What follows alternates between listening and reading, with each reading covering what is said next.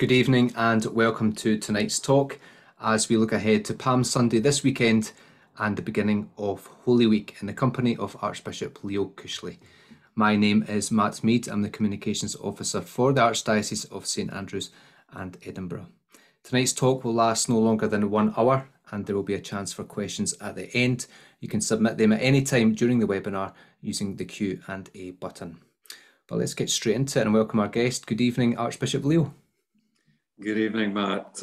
My dear friends, good evening. Thanks very much for joining me for this session. So we're going to go straight into it.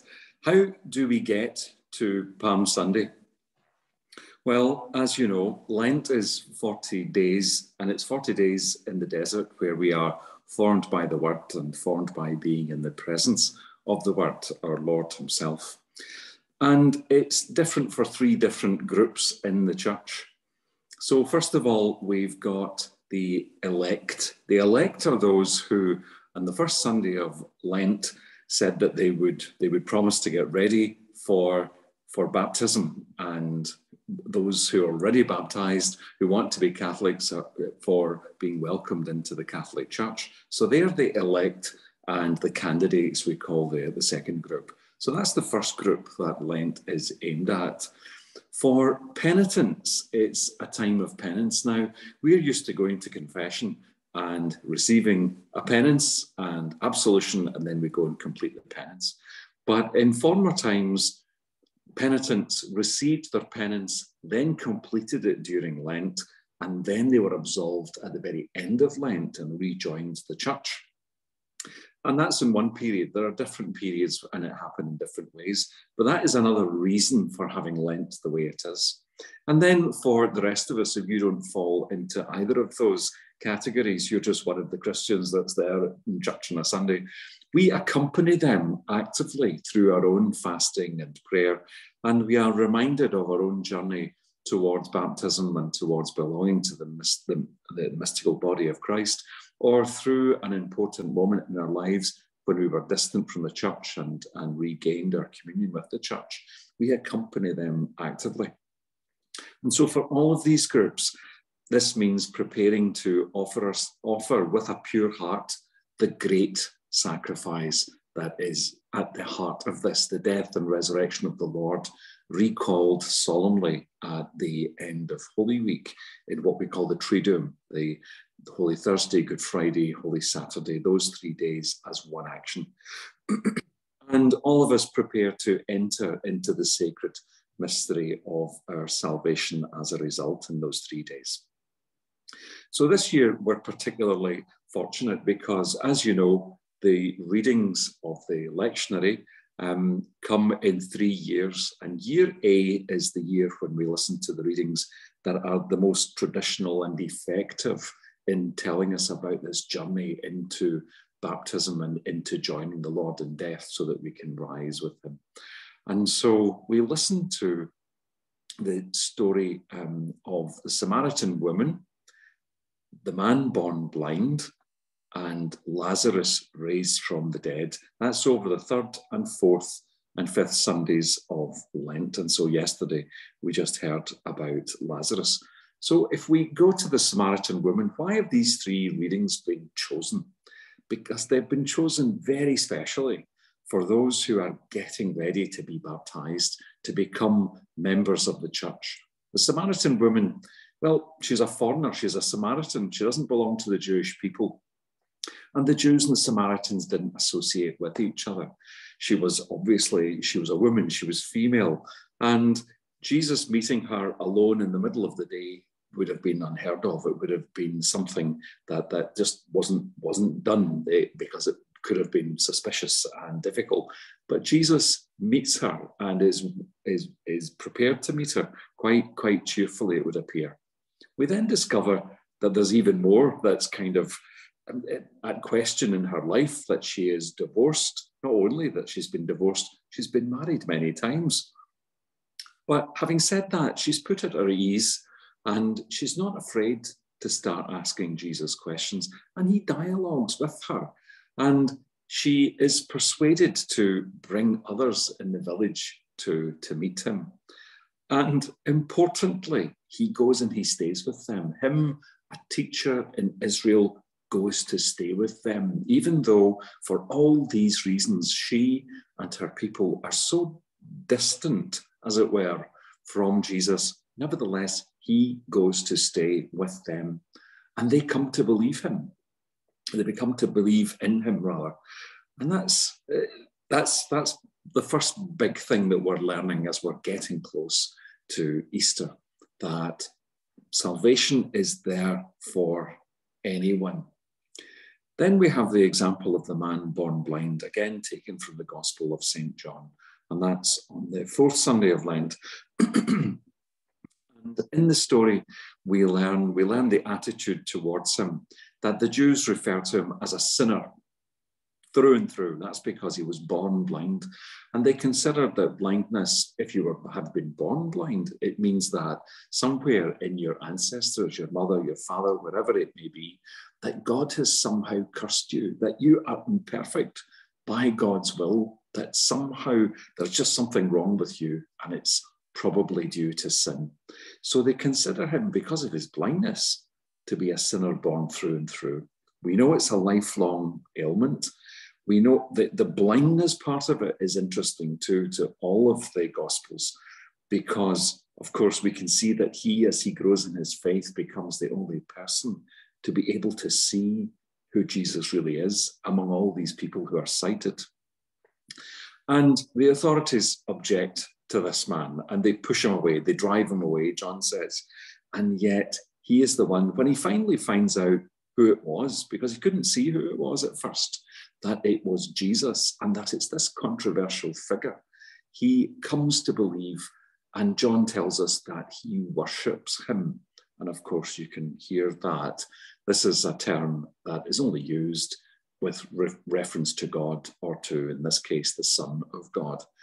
And so there's a second element of this journey towards faith, that it is open to people who, even if their culture considers them to be sinners through and through, they are approached by Jesus, they are healed by Jesus, and that you too can come to believe and to worship Jesus. And then the third story is the one of Lazarus, the one that we heard in church yesterday at Mass. Lazarus is a young man. He is a friend of Jesus in life, and we meet him later on. He comes to a banquet after this as well. We know that he's been dead 4 days, which means past 3 days, which symbolically and even technically means that we are pretty sure you're dead after 3 days, but you're not only dead, but then some if it's 4 days. So we know that he is dead, and yet through an expression of faith, the Lord intervenes and brings him to life. And it's interesting that the expression of faith is from his sister.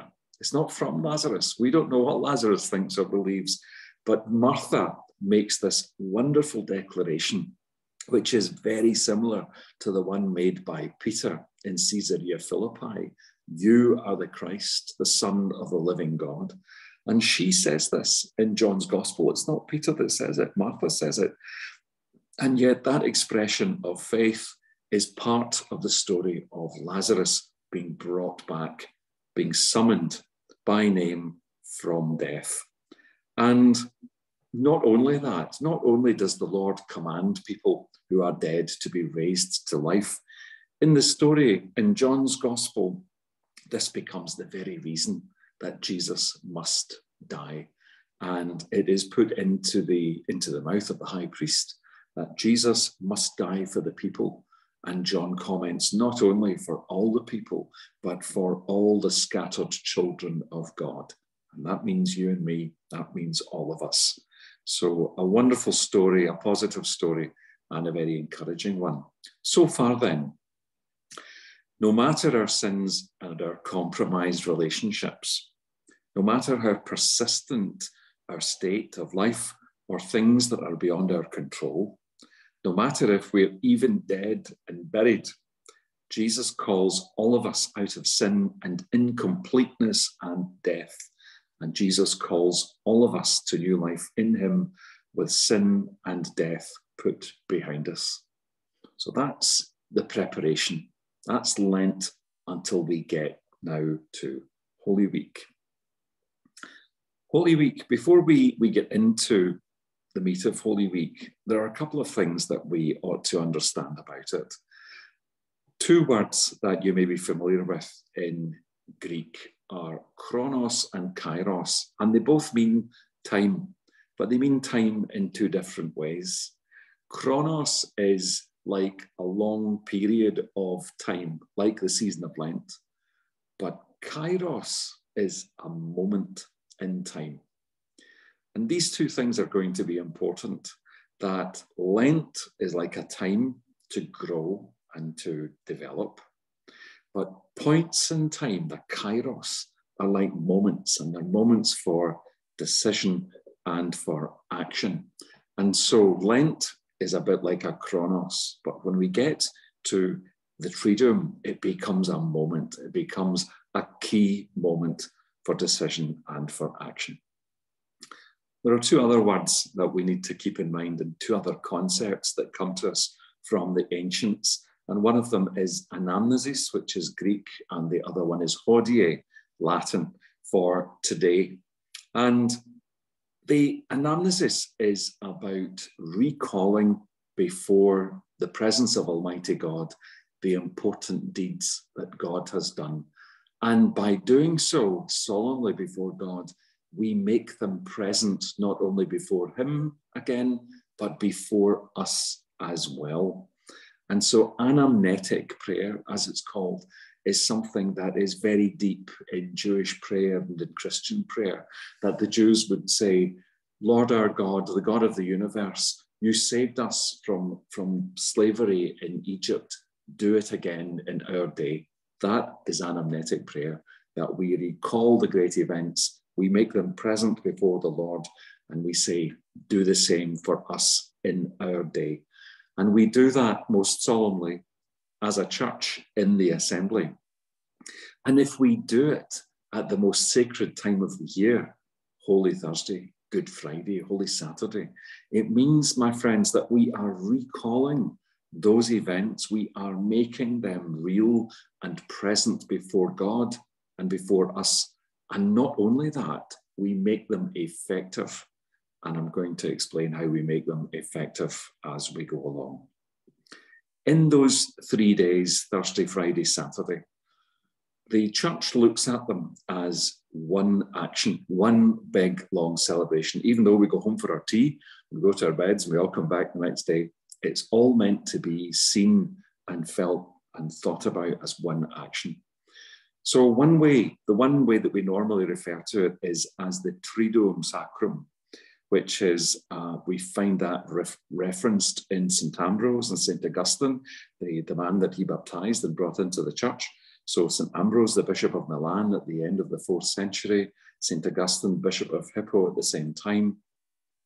And these two great men refer to it in their writings as the Triduum Sacrum. So that's the sacred Triduum, the sacred 3 days in one. We don't quite have a word for it, but I'm sure you get the picture. A few years later, just a couple of decades later, 440, we have Pope St. Leo the Great, who refers to this time as the Paschale Sacramentum. You can see that as Paschal Sacrament, the Easter Sacrament. And Paschale, Easter, easy, straightforward. Sacrament is a word that we're familiar with. Here it means what it used to mean back in ancient times, which was a guarantee, a pledge. It was a way of throwing the sign and the reality together. And so what we do is we bring together the mystery of the Lord descending into death and rising to new life, and we bring that together with baptism and confirmation and Eucharist and make it effective. So Paschale Sacramentum is another wonderful way to describe it. And that breaks down into the 3 moments that we know already. The Lord's Supper, the Passion of the Lord on Good Friday, and the Easter Vigil, the celebration of the Lord's empty tomb. But it is all of it one great celebration of the Lord's victory on the cross. To give you an idea of what that's like, I've taken 4 little bits of prayers from across those 3 days. And just to let you see how they all work together. They are all doing exactly the same thing. But what I want you to do is, I want you to guess which of the 3 days the following comes from. Grant that, just as being conformed to him, we have borne by the law of nature the image of the man on earth, so by the sanctification of grace, we may bear the image of the man in heaven. I wonder what that feels like. Does that feel like Thursday or Friday or Saturday? Well, it turns out that is the opening prayer from Good Friday. When you see it standing on its own, it's curious that it doesn't quite sound like it's just about Good Friday, does it? It sounds like it's broader than that. Here's another one. Grant, we pray, that we may draw from so great a mystery the fullness of charity and life. Well, that, my friends, comes from the Lord's Supper. That is the part of the opening prayer of the Lord's Supper. Perhaps charity, caritas, gives us a way of seeing where this is going. But again, you could use that prayer on any of these 3 days. Here's another one. Christ, our Passover, has been sacrificed. Therefore, let us keep the feast with the unleavened bread of purity and truth. Well, this comes from the Easter Vigil. It's the communion antiphon. But could it have been Friday? It could have. Could it have been Thursday? I think it could have. You would have been forgiven for expecting it to be in Holy Thursday. And here's the final one. Almighty ever-living God, who restored us to life by the blessed death and resurrection of your Christ, preserve in us the work of your mercy, that by partaking of this mystery, we may have a life unceasingly devoted to you. Well, I don't know if you think that should have been at the Easter Vigil, but there you are. It's Good Friday, and it's the prayer after communion. But there we are with the resurrection of the Lord being mentioned. So I hope I've illustrated that the three things, they kind of go together, and they do overlap in their concepts. So what I'm going to do now is I'm going to take a look at the Easter Vigil, then Good Friday, then Holy Thursday, and then go back to Palm Sunday and finish at Palm Sunday, what we're looking at here. But we'll do it in reverse order. So a quick tour of the Easter Vigil. Well, the Easter Vigil it's a dies non, as we sometimes say, even importing that into English. It's a day when nothing's meant to be happening, nothing except this. This is the absolute summit of the year. We have certain things that have been imported from various places. The Easter fire, which is something that comes from the Celtic world, so we should be quite pleased with that. And it should encourage us to make a nice big Easter fire. Not that I think I've been to any church in my 40 years of priesthood where there's been a particularly big Easter fire. But anyway, then we have the Easter candle, which is a separate tradition. We also have the proclamation of the resurrection, which is also known as the Exultet. It's very old, 4th century. We do have people like the great St. Ambrose, the great St. Jerome, taking sides on whether or not they really like the quality of the writing. But that's beside the point. We do have it still, and most people like to hear it.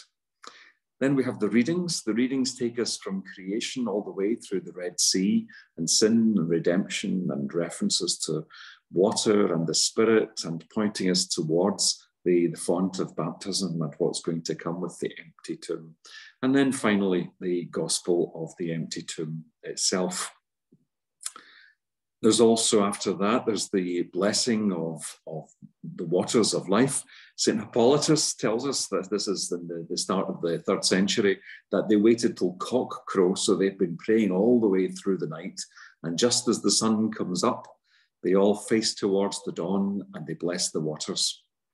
We also hear the creed as it's meant to be at baptism, where Satan is denied 3 times and the faith is embraced in Father and Son and Holy Spirit, with the threefold pouring of water, or even immersion in a pool if you happen to have a pool or a big river handy. And after that, confirmation, because now that we have been purified and joined the Lord in death, we are temples of the Holy Spirit, purified and ready and waiting for the indwelling gift of God's Holy Spirit to live within us. And after that, we say the Our Father together. We give each other the sign of peace, which we should always remember is not simply a friendly wee handshake or a nod to each other, as we do these days. It is meant to be the kiss of peace between brothers and sisters in Christ who are part of the redeemed. It's something much more important than the wee nod and the wee friendly kiss that we give to each other. It's much, much more important than that. And then finally, to complete all of that, receiving the Eucharist, and for those just baptized that receive into the church, receiving the Lord for the very first time and completing their initiation, and they're being made members, full members of the mystical body of Christ. Wonderful stuff. So these are things that show us that we have evoked all of this before the Lord. We have recalled it solemnly and made it present among us, and then we have made it effective. We've made it real by baptizing people and welcoming them into the church. And so we have from Jerusalem, we have an instruction to the newly baptized in the 4th century, which runs like this. What a strange and astonishing situation. We did not really die. We were not really buried. We did not really hang upon the cross and rise again. Our imitation was symbolic, but our salvation a reality. That through baptism, confirmation, and Eucharist, we imitate the Lord's death and resurrection. We imitate it in symbol, but it becomes reality, my friends, through those sacraments. That's what makes it all so wonderful, so important. Taking a step back to Good Friday. Good Friday reflects a very ancient tradition, a very old way of being together in church. It is very stark. It looks very simple. The reality is, of course, that Mass used to be very stark and very simple in many of the ways that we still see in Good Friday, that there is no sign of the cross or greeting or Kyries or Glorias or creeds or anything. It's very, very simple, but there is a great beauty about it. It's stark in our eyes because we're used to many more elements in Mass today. But what we see in Good Friday is very stark. And for me, part of it it's not the starkness. It's the being faithful to the tradition that is very, very old. And that is the thing to be paid more attention to than the simplicity and the starkness, which is also striking, as we know. We discovered a woman called Egeria, who might have been a nun. And in the 19th century, her travel diaries were rediscovered. She went as a pilgrim and a tourist in the 4th century in the Mediterranean to the Holy Land. And we have been able to piece together since the middle of the 19th century her travelogue. And it is a wonderful diary and a wonderful witness of what it was like to travel in the 4th century. And she tells us about the proclamation of the Passion on Good Friday. So that's how long we've been doing this, since just after the empire started to become Christian. She tells us about processions to Calvary and to the tomb. She tells us about the veneration of the cross, because St. Helen, as you know, had gone to the site of the crucifixion, and she had found wood there that they supposed and hoped was part of the complex upon which our Lord was crucified. And they venerated this relic of the cross, and they kept it there for many centuries. And there are still little pieces of that bit of the cross here and there in the Christian church. Good Friday today, what does it look like today? Well, the Roman Rite says the following about it. This is what we say about it today. On this and the following day, by a most ancient tradition, the Church does not celebrate the sacraments at all, except for penance and anointing of the sick. Secondly, on this day, Holy Communion is distributed to the faithful only within the celebration of the Lord's Passion, but it may be brought at any hour of the day to the sick who cannot participate in this celebration. And thirdly, the altar should be completely bare, without a cross, without candles, and without cloths. So a couple of things to note about that. We notice that we're not celebrating any of the other sacraments. It's meant to be an asacramental day. There's not meant to be the celebration of any sacraments, but except for penance and the anointing of the sick. But back in the day, back in ancient times, there were no sacraments celebrated at all because the Lord is absent. Grace is absent. And they were much harder on themselves. They were much tougher on themselves back in the day. But now we are a little bit weaker. We allow ourselves the flexibility of doing all of those things. If we continue, we notice as well that Good Friday is meant to be a dies non. It's meant to be a day when nothing else is done except this. We always listen to the celebration of the Passion of the Lord, according to John. The Liturgy of the Word is the Suffering Servant, of course, as well as the Passion of John. And we have the 10 great intercessions. We've actually got written intercessions. Instead of making them up for ourselves with the general guidelines that we normally have, there are 10 great intercessions that we all read everywhere. And what is striking about that is that today of all the days is when we place before Almighty God the sacrifice of his Son on the cross. We recall that solemnly and we say to the Lord, Lord, you gave us your Son who died for us on the cross. Hear our prayers. And those solemn prayers today of all days is the day on which we hope to be heard most keenly by the Lord. We also have the adoration of the Holy Cross. That's like Egeria told us about. We continue to do that to this day. We didn't know about Egeria until the 19th century, and so it's really rather comforting and interesting to know that Egeria confirms this very ancient tradition that we have. And we also receive Holy Communion, and although, as I said, it's an asacramental day, we don't fast from the greatest food. But there have been times in our history in the past when we did. There was no Holy Communion until it came to the Easter Vigil, and the Lord was once again present among us in the Eucharist and risen from the dead. Moving back one day more, we come to Holy Thursday, we come to the Lord's Supper. And to give us an idea of what that looks like, the very first words that we utter of the whole 3 days of that whole sacred Triduum are the following from Galatians.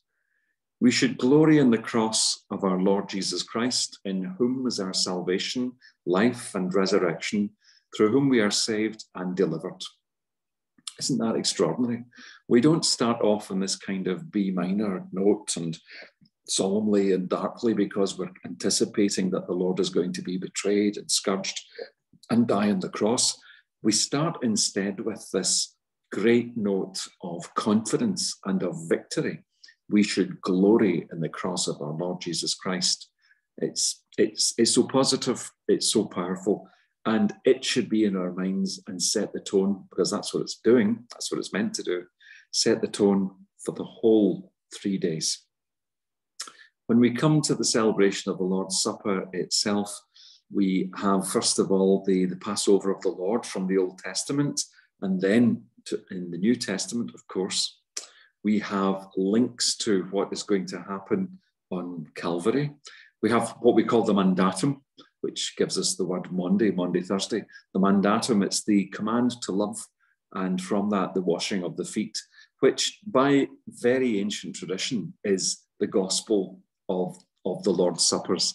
The Lord's Supper, it sounds a little bit strange because we do have the institution of the Eucharist elsewhere, but it just happens to be one of those things in our tradition that on top of listening to that from St. Paul, we use the opportunity at the gospel to add something more, which is that gesture of love that was misunderstood by the 12 at the time. Then we have the transfer of the Most Blessed Sacrament and a vigil. moving back another step again, in principle, Holy Thursday, but it can be celebrated in a couple of days before that, and that's the way we do it in Edinburgh, is that we have the Chrism Mass. So it's still a dies non. It's the day, in theory anyway, that we have the completion of our penances, although for those who haven't made it yet, they're able to get to confession in the days coming. There is, in tradition, in the tradition, there was the reconciliation of those doing penances before the bishop and the assembly. Those who had been completing lengthy penances would be absolved in front of the whole church. They would be welcomed back, and therefore the church would be ready to celebrate the Triduum, united, purified, forgiven of all its sins, and then be able to welcome the baptizandi, those about to be baptized, and therefore be able, as the people of God, the holy people of God, to offer perfectly the one great sacrifice of Calvary. Other elements around the Chrism Mass are the idea of the feast of the priesthood, that it became since the 1950s, and since Pope Paul VI had this wonderful idea that he brought from the Church of Milan, this idea of the renewal of priestly promises and an opportunity for all of you, all of us, to pray for our priests, to pray for the bishop, and a no bad thing for us to be able to renew our commitment to you, and for us to be able to pray with you, and for you to pray for us. And it's always a beautiful, moving occasion when all of us, I think most priests, find very moving, very important, very beautiful for us to be able to do that. So we now come to the third section of our talk here, where I'm going to look briefly at Palm Sunday. Palm Sunday is interesting. Even just the very fact that we call it Palm Sunday tells us something about it. So I'm going to go through just a couple of lines from Egeria, that woman that I introduced to you there from the 4th century, who went as a pilgrim to Jerusalem. And this is what she saw. You don't know where these places are, but they're round about the city of Jerusalem. That's the important thing. And it will give you an idea of what they were doing then and for how long we've been doing this. So Palm Sunday in Jerusalem, according to Egeria. At 1 o'clock in the afternoon, all the people go up to the Eleona Church on the Mount of Olives. The bishop takes his seat, and then they have hymns and antiphons suitable to the place and the day, and readings too. When 3 o'clock comes, they go up with hymns and sit down at the Imbomon, the place from where the Lord ascended into heaven. For when the bishop is present, everyone is told to sit down except for the deacons. At 5 o'clock, the passage is read from the gospel about the children who met the Lord with palm branches, saying, "Blessed is he who comes in the name of the Lord." At this, the bishop and all the people rise up from their places and start off on foot down from the summit of the Mount of Olives.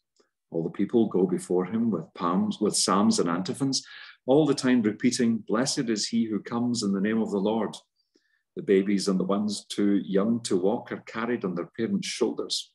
Everyone is carrying branches, either palm or olive, and they accompany the bishop in the very way the people did when once they went down with the Lord. They go on foot all down the mount to the city, and all through the city to the Anastasis. The Anastasis is the Church of the Holy Sepulchre. But they have to go fairly gently on account of the older women and men among them who might get tired. So it is already late when they reach the Anastasis. But even though it is late, they hold lucernare, that's the lighting of candles for the evening prayer, when they get there, and have a prayer at the cross, and the people are dismissed. Now, isn't that interesting? This is the 4th century, that they're already doing something that is recognizable compared to what we do when it comes to Palm Sunday. And we also note that they use palms or olive branches because they're the branches that they've got to hand. Now that's interesting, but let's remember, folks, we are part of the Church of Rome, and the Church of Rome at exactly the same time, just a few decades later, we have a very different thing going on that Sunday a week before Easter Sunday. The name of it is Dominici Palmas de Passione Domini. So you can see that there is a mixture of significances, that its name is about the Sunday in Palms concerning the Passion of the Lord. So what is going on? Well, we have the witness of Pope St. Leo the Great, who became Pope in 440. And this is what he says is happening on what we now call Palm Sunday in Rome. How marvellous the power of the cross. How great beyond all telling the glory of the Passion. Here is the judgment seat of the Lord, the condemnation of the world, the supremacy of Christ crucified. You see, in Rome, they were listening to the Passion. They weren't quite celebrating with processions and palms. They weren't doing that at all. They were concentrating on the Passion of the Lord, in spite of the fact that Good Friday hadn't arrived yet. But in Rome, they were doing it slightly differently.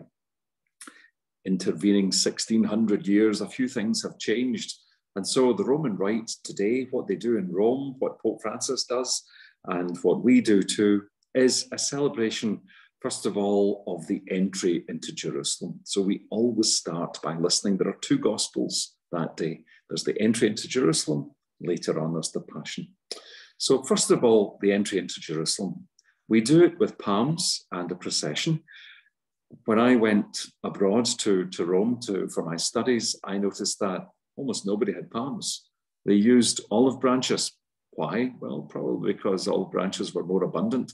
But both, as we remember from Egeria, both olive branches and palms were used around the Mediterranean for these things.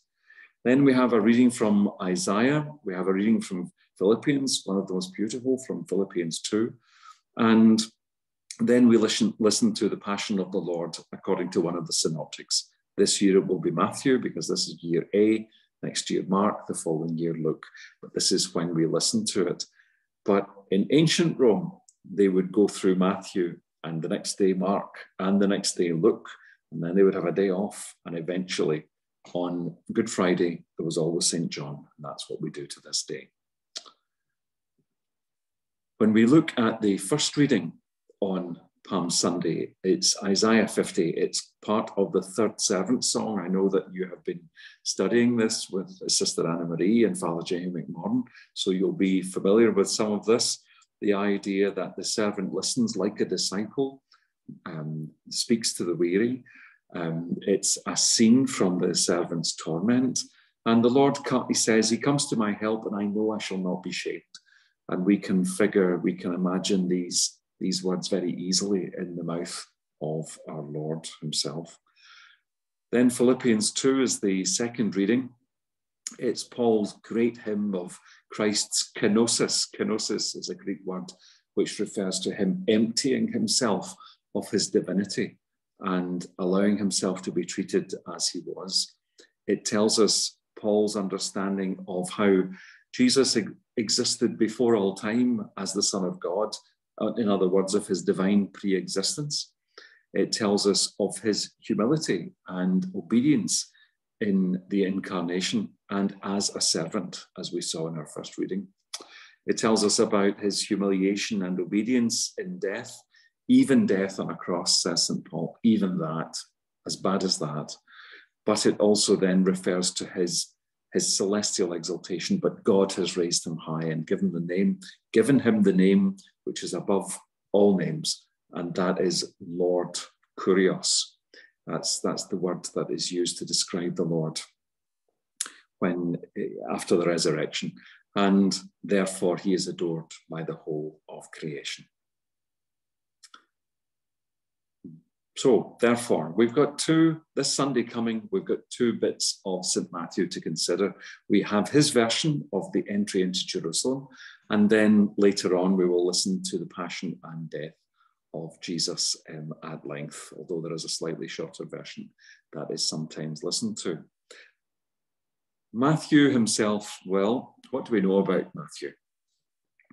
Matthew is the name given to the evangelist according to a man called Papias. By 130 AD, that had been established, and that there has never really been any reason to doubt that or change that in spite of some scholarship from the 19th and early 20th century. We continue to refer to it as Matthew's Gospel. We know that he is Matthew, the tax collector. We see that in Matthew's own Gospel. We see it elsewhere. We see him called twice, and we even see him getting a change of name in St. Mark's Gospel, one that he's fond of, one that he knows, one that he likes to follow quite closely, especially when it comes to the Passion. We believe that the Gospel was written before 68 AD, and that's according to St. Irenaeus, who's a very reliable and ancient source from the 2nd century, someone who, back through handshakes and generations, is someone who gets us back to St. John himself. It's an extraordinary thing. And St. Irenaeus ends up becoming bishop of what is now Lyon in France. Very important figure. Matthew knows about Jewish practices. We think he was Jewish, but his geography is a little bit shaky. So we're not sure. We think that he may not have lived there or may not have lived there for very long, because some of the things that he says in his gospel are not quite correct geographically. He seems to know Aramaic, but his Greek is good. So good for Matthew. Positive one there. And referring to him, St. John Chrysostom, who's a great homilist, an important figure, Bishop of Byzantium and Patriarch of Constantinople from the 4th century, refers to his gospel in this way. He says, as we go into it, we are entering a golden city. And many saints preferred Matthew's gospel and looked to it. I believe that St. Dominic, the founder of Dominicans, carried a copy of St. Matthew's gospel around with him. That was what he carried with him. So the figure of Jesus in Matthew, how does he see Jesus in particular? Well, like all the evangelists, he believes him to be the Son of God. But it's interesting just to pick up on the slight emphases that Matthew uses. So he starts his gospel by saying, this is about Jesus the Christ. And there it is. That's what this is about. He also refers to him as the Son of God. And that is said by Satan at the temptations, by those who are possessed, by Peter in his declaration of faith, and by the centurion when it comes to our Lord's death on the cross, that he says this, using what is clearly an ancient Christian declaration of faith that is put in the mouth of the centurion. And, well, I wasn't there. I don't know if the centurion said it or not, but the very formula that he used was the kind of one that was used by the Christians of the earliest times of the church. Jesus is seen by Matthew as someone who fulfills the promises made to Abraham a long time ago. And he is also the great teacher, the new Moses. So his words matter. And it would appear that Matthew has gathered up the information about Jesus into what looks like 5 great books to imitate the Pentateuch that has come down to us, as was understood by the ancient Jews and Christians as being from Moses himself, and was something definitive and something to be respected in the highest manner. So a couple of notes about the entry into Jerusalem. We notice a few things. We notice that in the short passage that we read out, it's not even a whole page for the procession, for the entry into Jerusalem, that Jesus is referred to the Master, Kurios.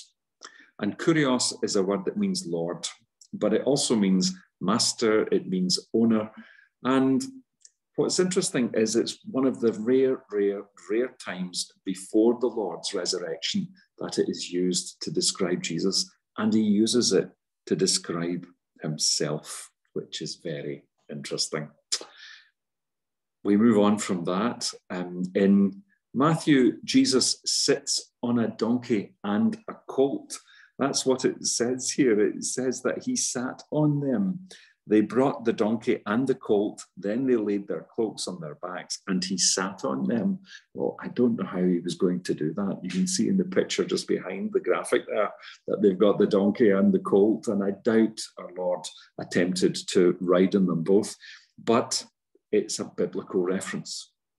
And people reading this would have understood that. It goes back to Zechariah chapter 9, verse 9, that the king who is among the people and is being, who moves among the lowly, who is there among the lowest people, rides on a donkey and a colt.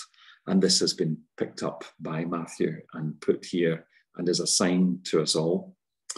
It says that some spread their cloaks. Well, even just the way that Raleigh did for Queen Elizabeth I, they've been doing this for centuries.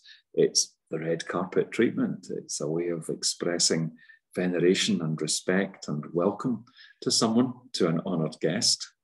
And it says here, others cut down branches. And that's all it says in Matthew. In Mark, it's greenery. In Luke, well, Luke doesn't mention it at all.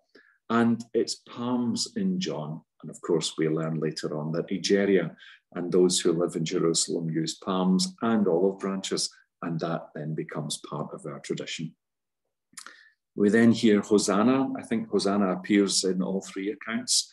A word that simply means save we pray, and is associated with one of the feasts, a week-long feast, incidentally, the Feast of Tents or of Tabernacles from the time of the people in the desert, and is a feast of Israel's liberation, which did use palm branches, and that's from Leviticus. So there is something going on here, the sense of liberation, the sense of the week-long, that this is the start of a week-long celebration that will end with the Lord's death, but it will also end with his resurrection. Moving very briefly on to the Passion in Matthew, because I don't intend, my friends, to treat it in depth. We don't have enough time for that. It's subject for another talk entirely. We notice the Passion in Matthew that we see, as usual, we see Judas, we see the institution of the Eucharist, we see time spent in Gethsemane, followed by the arrest of Jesus, as we find in the other Gospels. Matthew follows Mark quite closely. In fact, sometimes he doesn't have as much detail as Mark, for some reason that we will never know for certain. We see things like Jesus before the Sanhedrin, before the council, and his claim to be Messiah. And it's very interesting because, and this is something I've been thinking about for a while, that the claim to be Messiah was not a capital offense. In any of the materials that we have from the ancient Jewish world, it was not a capital offense to claim to be the Messiah. But when he does it, even when he does it in a subtle, guarded, careful way, it becomes the reason to destroy him. And it's almost as if they had already decided that this was a man they had to do away with, as we see in the other Gospels, that it almost feels like it didn't matter what Jesus was going to say in his defense or in his claims. There was nothing that was going to save him. But we can also see that with the eyes of faith as being part of the divine plan. But it's interesting to note, nonetheless. He comes before Pilate, as usual. Then we have the death of Judas, which is told at length and in a way that is unique to Matthew compared to the other three Gospels. Then the sentence of death proclaimed, and then the scourging, the soldiers mocking him. This is all the earliest part is the earliest part of the Gospels, of all of the Gospels, but it is told in a similar fashion, especially concerning like St. Mark. We then have the way of the cross in the usual fashion. Jesus would have had the crossbeam tied to his back. The uprights were already in place, and the uprights would have stayed there for crucifixions, which would have happened from time to time in the place of execution. Then there is the crucifixion, and then the death of the Lord with a loud cry. And we notice in Matthew the veil of the temple torn right down the middle. There are various interpretations of this, one of them being that the Holy of Holies it's no longer the presence of God among the people of Israel, but the presence of God among the people is the Lord hanging on the cross. But there are other interpretations of it too. And then the earthquake is interesting because in the ancient Jewish world, one of the references to earthquake was that it was the footsteps of God, that it was a sense of the presence of God. And you can see why people would think such a thing, or whether it be superstition or a reminder of how small and insignificant we are and unable to look after ourselves. We have to rely on God completely. And finally, the burial and the guard.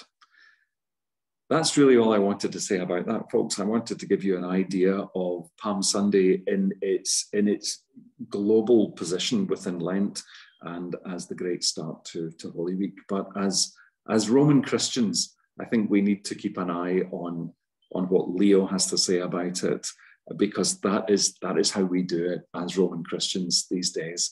That Palm Sunday is just the introduction, the palm part, the procession part.